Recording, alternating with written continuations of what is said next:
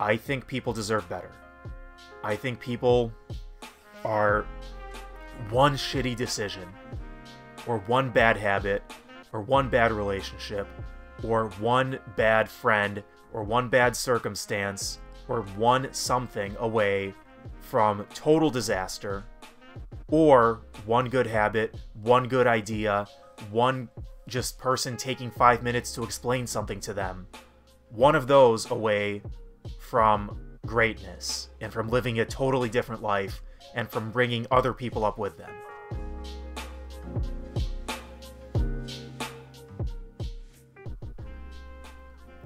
I just found out that one of the guys I served in the Navy with lost his life on January 1st, New Year's Day.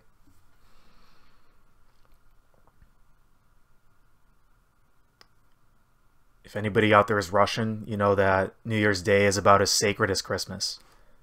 I mean, it's the most sacred day.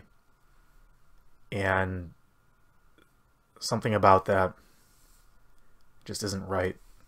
To have a guy who's in his 20s getting killed on New Year's Day.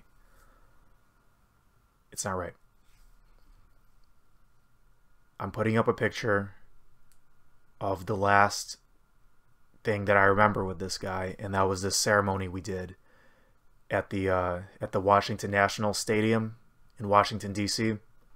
There was like 10,000 people, probably more, watching this little ceremony we did where we basically just presented the colors, you know, the American flag and the Navy flag, and we went out there and did this whole salute. And the guy, I'm not going to get into his business. I'm not going to give too many details about him. It's not my place. But the guy holding the American flag, the national ensign, that's him. And because he's holding the American flag on the colors team, he's the head caller. That's the team leader. That's the guy leading the whole team. It's his responsibility to not only lead us in the ceremony, but also to get us to the stadium, to know who to talk to know where to park, to know how to set up and break down everything, to talk to the people at the stadium, to train everybody. He's the head caller. He's the head guy. And it's, to even get into colors platoon, the people presenting the flags, is already very prestigious. And to be in the honor guard, the U.S. Navy ceremonial guard, the presidential honor guard representing the Navy, that's also really prestigious. And so to get to that position, you have to be smart, you have to be very disciplined, and you just have to be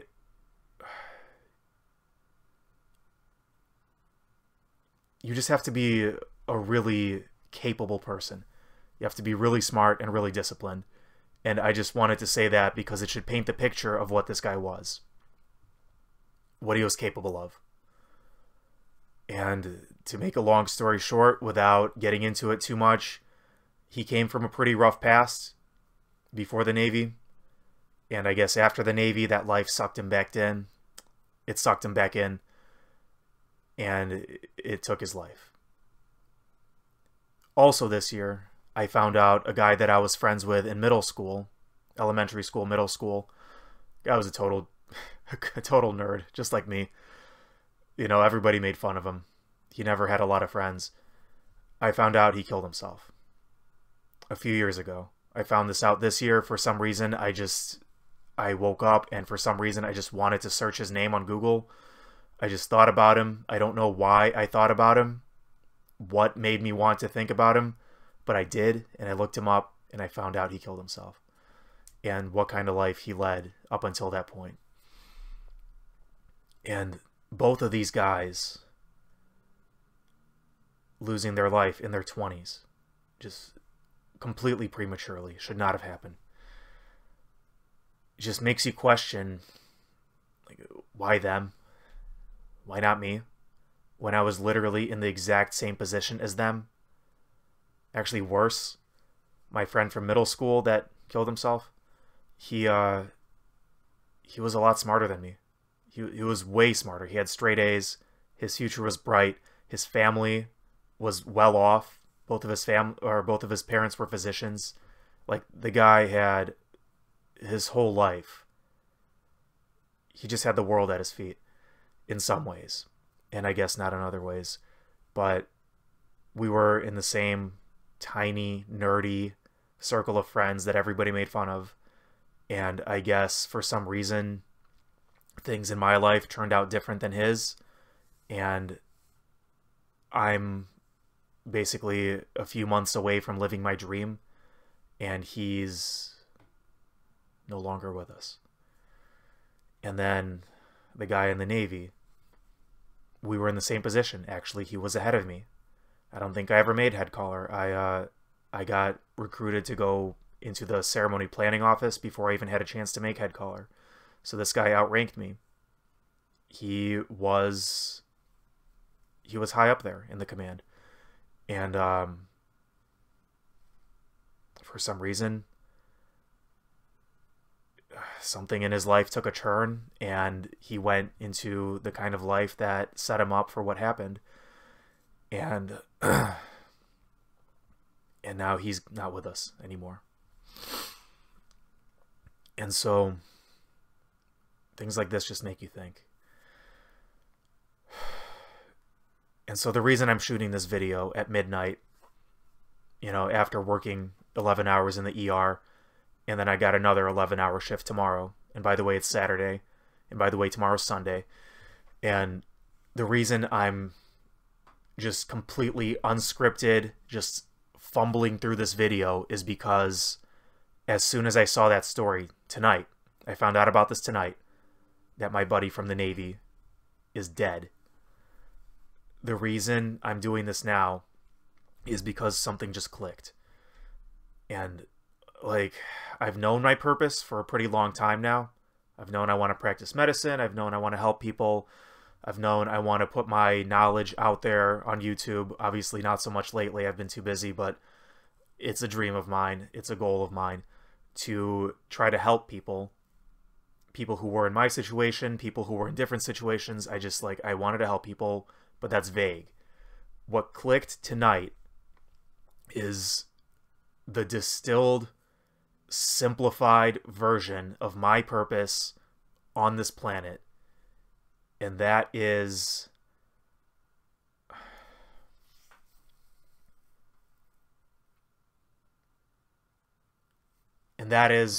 to do better for people.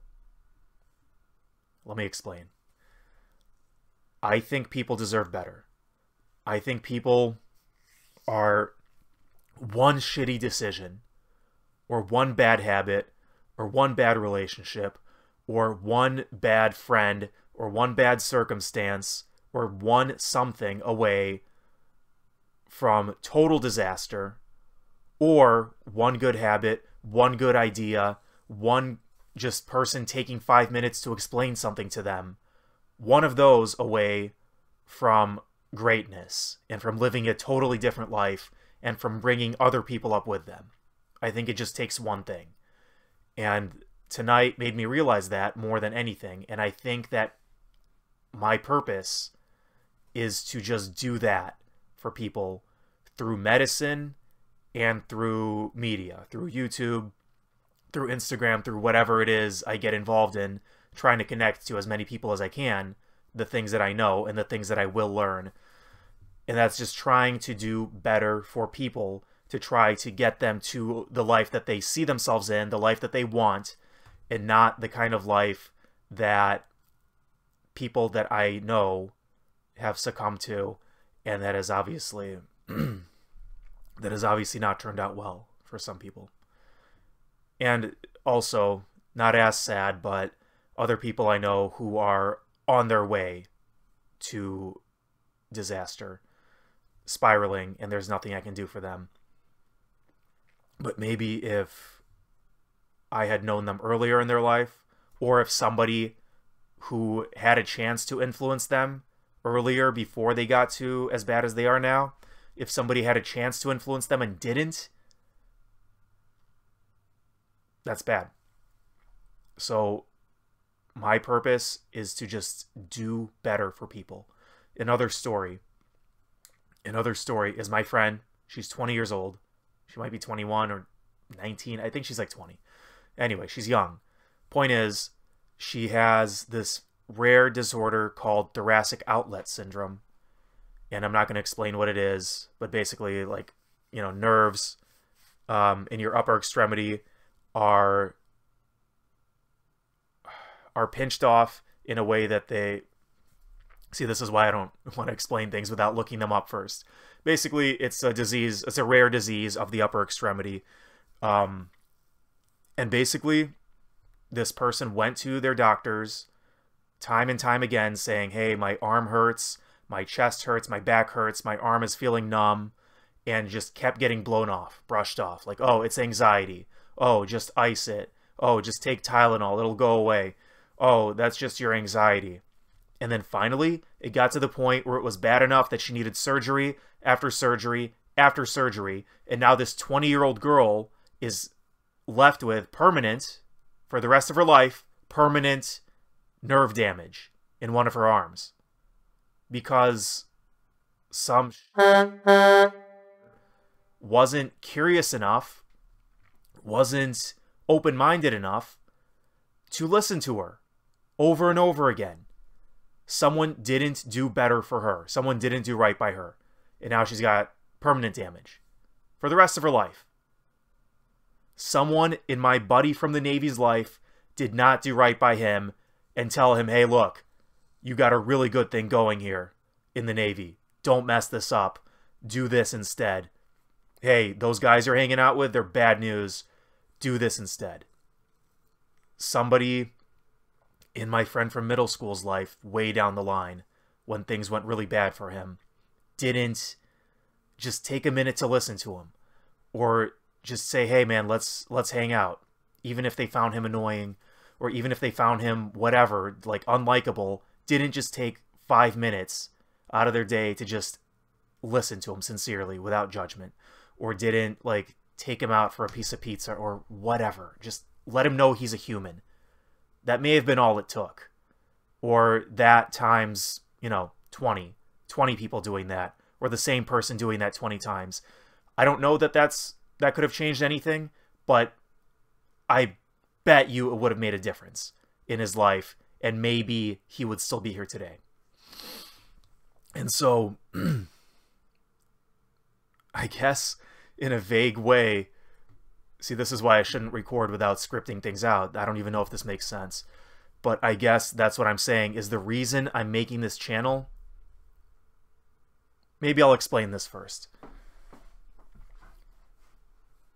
Almost everybody who reaches out to me by email, or who gets one of my services to edit their CASPA essay or do a mock interview, almost everybody who I help to try to get into PA school is either from a foreign country, has English as a second language, or is from some poor, underprivileged background where they just didn't have mentorship and nobody told them how to get into PA school, how important grades were, how to get good grades, how to study. All this stuff that's taken me 10 years, because I sucked in college, I sucked in high school. All this stuff that's taken me 10 years to figure out. Nobody taught them. Nobody taught me. And so all these people reaching out saying, I really wish somebody would have explained this to me 5 years ago. Some of these people are in their 30s and they're saying, is it too late? Can I really actually become a PA or a doctor or whatever they want? And they're saying, I'm 31, I'm 34, I don't speak English very well, my grades aren't good. I have all these obstacles now because I didn't have the mentorship. Nobody explained this to me.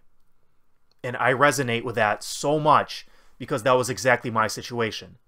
I went to an okay school. I went to an okay college.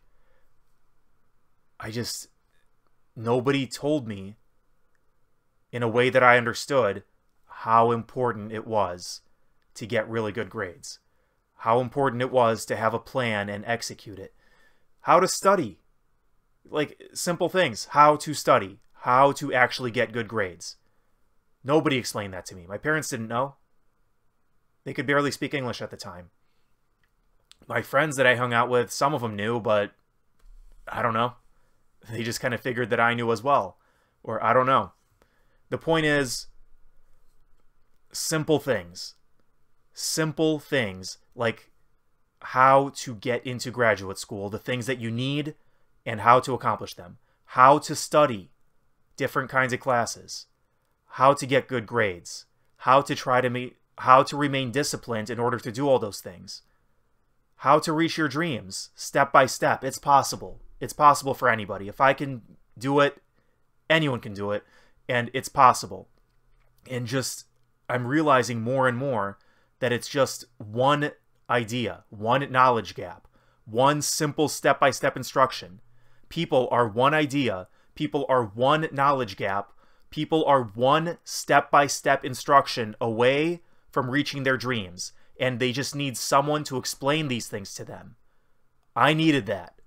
It took me a decade to learn the things that could have probably been taught to me in a week if I had someone to teach me and if I was open to learning.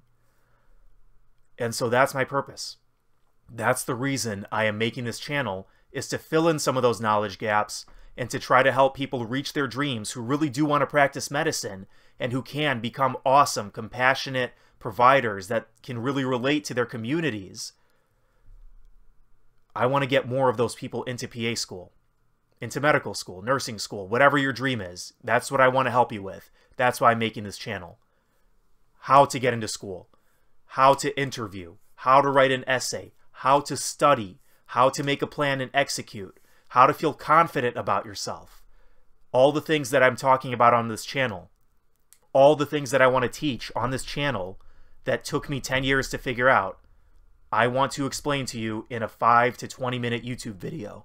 That if you're open to learning, I want to be able to be that person that makes that difference and gets you to reach your dreams.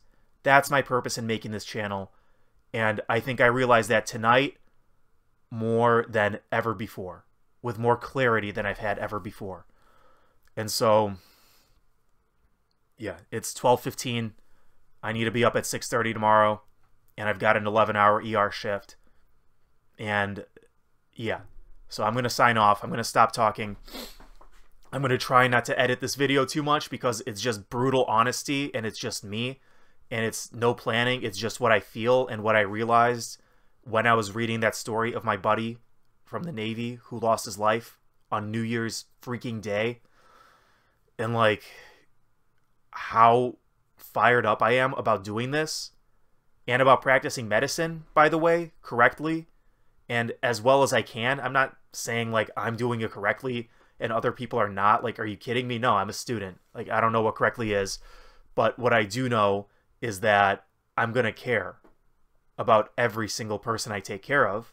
And if they're telling me, especially more than once, time and time again, this doesn't feel right, this hurts, I'm at the very least going to do my best to look up any possible thing that they could have. I don't know. Maybe it's because I'm naive. Maybe it's because I'm just a student and I haven't practiced medicine and I haven't been, I'm not cynical yet. I'm still optimistic and I'm still idealistic and I don't know. But that's my purpose in life, in this channel and in practicing medicine, is I just want better for people. I want better for people. And that's what I'm going to do. And that's what I want you to do. Yeah. That's all I got. I hope that made sense.